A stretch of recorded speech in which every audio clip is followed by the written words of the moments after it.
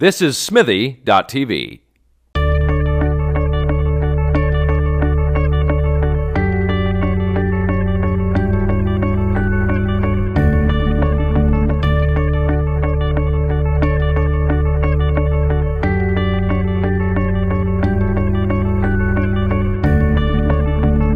Hi, I'm Katie Ullman reporting for Katie Chats here at Smithy TV in downtown Toronto with filmmaker Jared Bratt. What inspired you to get into the film business?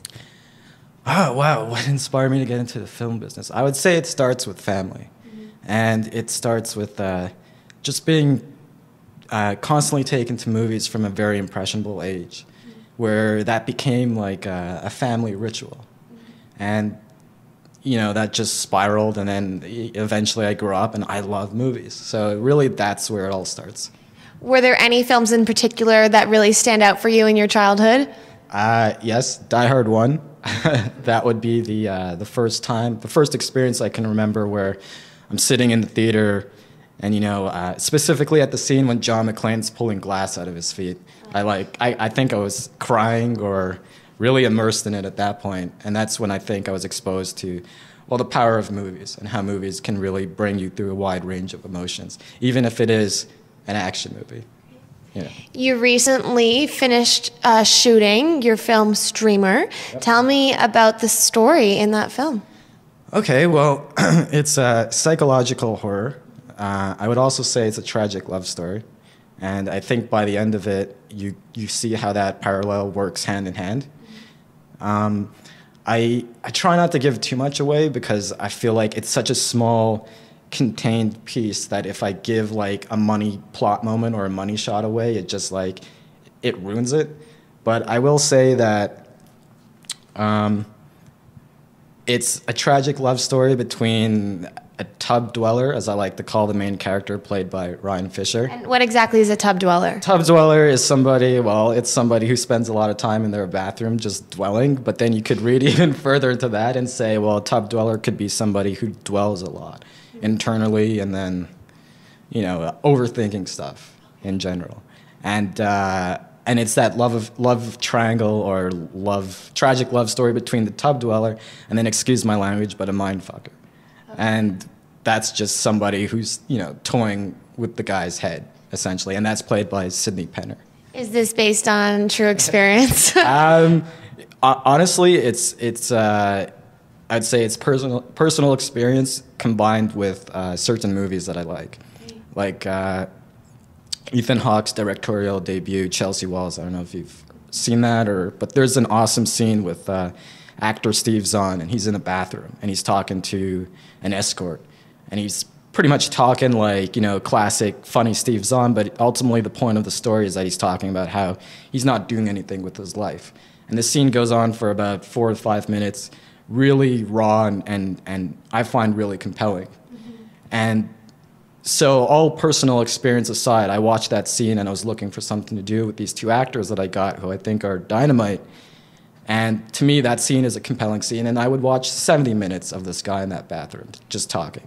So that's kind of like an influence right there. I'm like, well, if you can get the acting and a plot, it shouldn't matter that it takes place in a bathroom, or it's 5 minutes or 8 minutes or 10 minutes.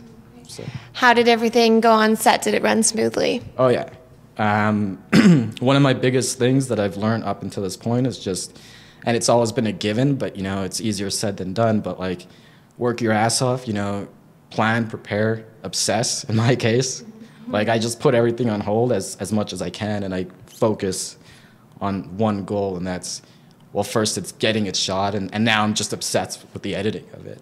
But that's been the biggest thing I can say is that plan and prepare, and then you'll end up with something. It might, you know, stuff's always changing, but you'll get something. And you're also working on a feature film called Shut Up. Yes. What was the inspiration behind that project? Inspiration, well, I wrote a 20-page draft back in 2003. And at that point, I was like, all I had was a camera, which was I still have it, Panasonic AG DVX 100. And And just having a camera and a few buddies that you like movies with, it's really about, well, what can we do that we can actually do? And this is like pre-having any knowledge of, the real filmmaking process, quote unquote. So ultimately, and it's been a consistent theme in the shorts and the features that I've attempted to do, but confinement thrillers. So like somehow I always end up dealing with putting somebody in a confined space and pulling a thriller out of that. I did a short with like 2 people in a garage, and they find a body in a trunk, and it's them in the garage, which was kind of like Reservoir Dogs influenced. We did a short with a couple in a motel room arguing about the meaning of the word love. Now it's a short with people in a bathroom, but the feature ultimately I call it a 90s coming of age love thriller. And it starts off where you get like something like Reality Bites, where you're dealing with like your slacker kind of young adults trying to find themselves, and you get like a trifecta of all their intertwining lives, and then ultimately they all connect even further. One, they're all at odds with each other, and they get confined and trapped in a car that just breaks down on them. And it's alluded to later that it might be under the control of the devil, which ties into the theme that we're all our own worst devils and enemies. So it's kind of like I would say it's one part Reality Bites, and then kind of towards the end it becomes something more like David Lynch Lost Highway type of vibe. And how do you go about casting your projects? Well, with Shut Up, I would say it's the first time we had a little bit of money, so we could go a little bit more professional, and we got a casting director. And in doing so, we were able to meet talent that really shined, even if they weren't right for the part.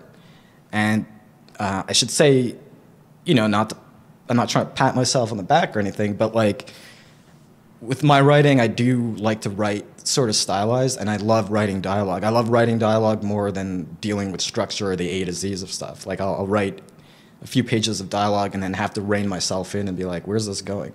But in mentioning that, I'm hoping that I'm finding actors who kind of get that approach to dialogue. And then, I'm never rigid about that, and it's totally, if we have to drop like a couple sentences or everything, that's totally cool by me. But at the same time, when we saw these actors, Sydney and Ryan, who we had cast for the feature of Shut Up, they took lines that I didn't even think would work and made it work.